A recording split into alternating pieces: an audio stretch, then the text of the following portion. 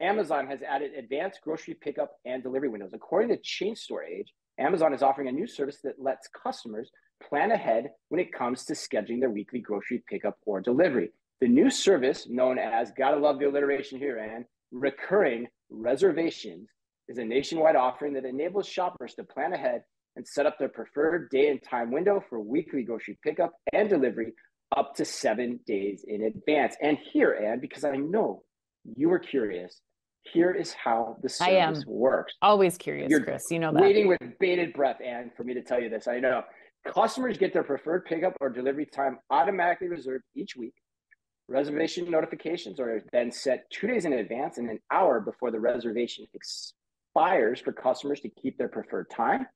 Shoppers can add items they may have forgotten at any point before the shopper begins picking their groceries, and payment occurs when customers are ready to check out and can be modified or canceled at any time with no obligation. So, Anne, my question for you is this. Yeah.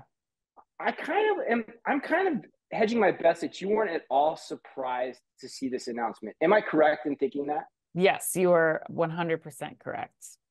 Why is that? It makes Amazon money. Like, number one, this is like, look, we need to try to train. Like, Amazon trained us as customers to expect things to be delivered same day, 2 hours, 30 minutes, right? Like, Amazon's realizing, which they've done with all of the, like, now you have to pay minimum $35 grocery order to get delivery if you're a Prime member. Like, all these things, everybody's realizing, like, you can't afford to do this, and it's finally caught up with Amazon. And so I think number one, this is driving the experience. Like, how can we do Amazon grocery and not, cost us an arm and a leg?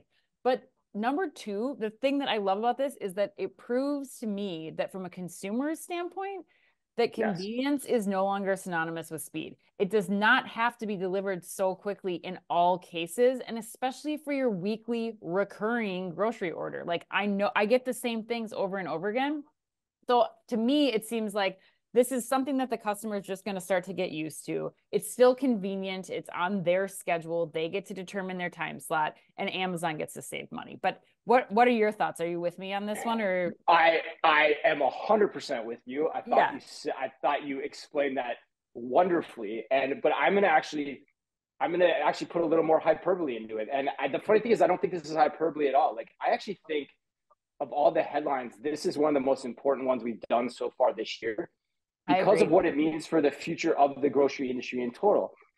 Because, like, if you strip it back, there's the business operations side and there's the customer side, which is both the points you hit on. From the business operations side, it's cheaper for Amazon to run this model because it's like load factoring on the airlines. When the trucks are going out, the idea is you try to fill them up as much as possible on a regular schedule cadence. Right. It's why when we heard what Buncha was doing with basically doing the same process with their W2 drivers, we jumped at the chance to be a part of what they're doing. And we asked to be on their advisory board because we believe in the model. Yeah. So I think in the long run, what this is showing me, because Amazon's doing it now, it's validating Bunch's idea. Mm-hmm. And then also it's not going to be long before we see scheduled weekly deliveries on every product detail page of a grocery e-commerce experience as the cheaper option for the customers, right? Because customers will go where things are cheaper. And the other point that I'll make, they'll also go where the quality is better. Yes. So the thing that's great about this setup is Amazon's probably getting the benefit of this too. I know Buncha does. Like, you get the same driver going to the neighborhoods at the same time every day. So the quality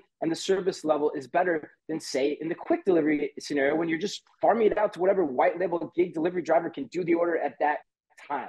Yeah, and you just kind of hope and pray that it works, right? Yes, grocery is a great call out, Chris, but I don't think it's limited to grocery. Like, I think this is because I think that it's going to expand. We'll go there first. Buncha is great.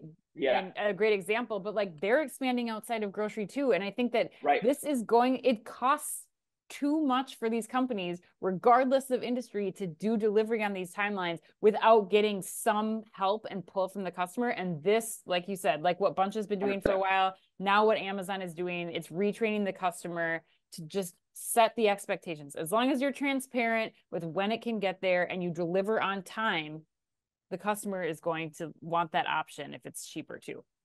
And we heard from Kim Bodger at Dematic too, and that demand shaping like this is already happening in Europe, right? So, and they're always ahead of us too. So yes, 100%.